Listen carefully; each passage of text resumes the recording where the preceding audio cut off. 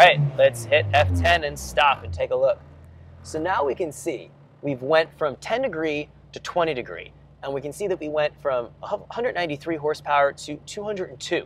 So that is another positive change. We know going from that cam angle is going to be giving us a gain. We see on the dyno, looking at our screen here, we can see that I added 8% overall. Now on top, we have to take a little bit out. That's okay. We added 8%, but we're having to take out maybe 2 to 3%. But the change from 10 to 20 without changing the fuel table showed that we needed to add fuel.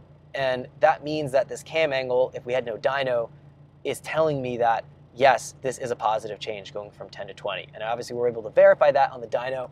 We can see the torque, 135 now, so we gained about another 15 foot-pounds of torque going from 10 to 20 foot-pounds, 10 to 20 cam angle, 10 to 20 degree cam angle. Let's go in and make our changes to our lambda overlay. Let's take out 3%. Let's take out 2%. And we can see 1% we have to add here. Take out 1%, take out 2%, oops, Control Z, I should say, undo what I just did there. Looks like it, there we go.